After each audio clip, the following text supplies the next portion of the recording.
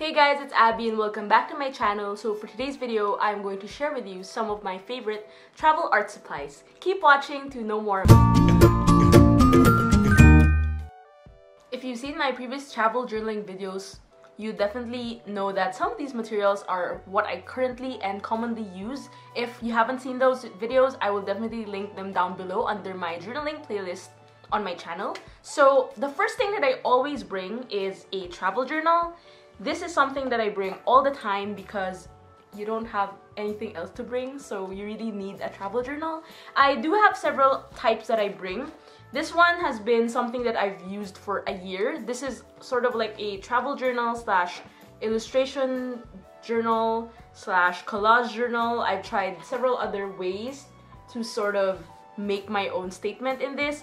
Although most of my travel journals are not the same, I try to make sure that everything is sort of having the same theme, which is recurring, which is something that I use for documenting. I also have my common one is this one, which I have for my collages and my travel journaling on the go. And lastly, I recently am using this one, which I really like. This is a Moleskine A5 watercolor journal. So I am using it for my illustrations. And this is really suitable for watercolors, so it is the best one for me so far. Next is I always bring a set of watercolors wherever I go, but I currently use something that I made myself. This is a DIY watercolor tin box filled with the colors that I use all the time. I have a video on this, I will link it down below as well. I tried to bring a whole pan, a whole set of watercolors, and I didn't really like how it's so bulky, so this one is really handy for me. With this is I also bring my own brushes that are not generally the same ones that you see in bookstores. I do bring my own tiny brushes. This is like really tiny. It's recently one of my favorites. I have tiny brushes, I have detachable brushes, and I also have a water brush. I try to make sure that I bring a lot of brushes because it depends on whatever I am painting, whatever I am lettering on the go, and it's easier also to have a water brush on hand because sometimes you can't have access to water or you don't have a container and it kind of gets messy, especially when you're painting in a moving vehicle, so I really suggest getting a water brush. Next up is, of course, washi tapes. I am really a huge fan of stationery and I make sure to bring washi tapes wherever I go. It's either they're bundled like this or I bring like washi samplers. I have a lot of travel washis that I always bring around. These are the ones that I made recently, so they're available at my shop and we ship locally and internationally, so I'll definitely link it down below as well.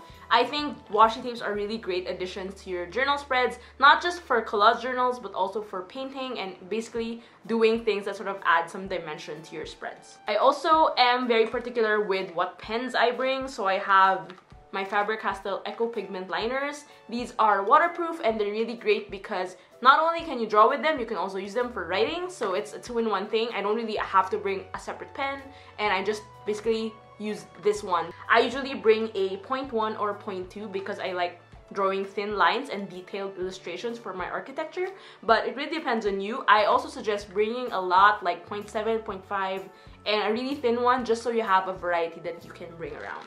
Speaking of writing, I also have my field notes. This field notes has really served its purpose. This is the first one that I have used. I finished it and I actually have another one now.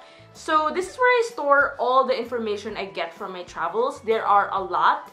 Basically, I do my research and then when I attend tours or go on a tour, I list down everything that they talk about. I also do my own research. I write my itineraries here. I also write what happened. So this is actually a great guide for my travel journals because it has helped me more of visualize what happened and how I can chronologically document it on my journals. Occasionally, I also bring my printer.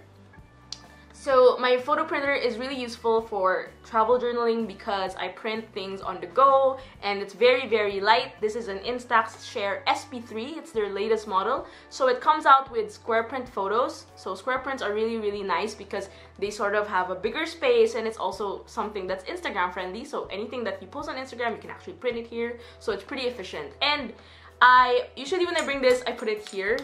But this case is actually very multifunctional. This is a Delphonics utility pouch for carrying tools. I got the small size but I think there are medium and large sizes, and of course I got it in yellow, and I put some enamel pins to sort of decorate it. This is where I put all my stationery items such as my washi tape, pens, notebooks, and whatever can fit this baby. But apart from that, I also have a big pouch that I put inside my luggage where everything else is stored, because I don't really bring everything on my backpack when I travel. It's always on my checked-in luggage, especially when it comes to a lot of bulky things like paint, journals, and they're also kind of heavy when you bring them on your backpack, unless you're gonna paint right then and there. So that's it for this video. I hope you enjoyed. Let me know which ones are your favorite travel art supplies, and let's talk in the comments below. I'll see you guys on my next video. Don't forget to like, share, and subscribe to my channel for updates on everything art and travel. Bye!